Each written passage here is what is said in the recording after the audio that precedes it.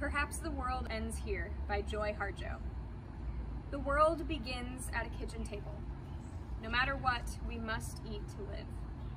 The gifts of earth are brought and prepared, set on the table.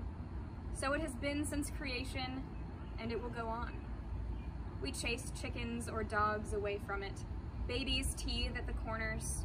They scrape their knees under it. It is here that children are given instructions on what it means to be human. We make men at it. We make women. At this table, we gossip, recall enemies and the ghosts of lovers. Our dreams drink coffee with us as they put their arms around our children. They laugh with us at our poor, falling down selves, and as we put ourselves back together once again at the table. The table has been a house in the rain, an umbrella in the sun. Wars have begun and ended at this table.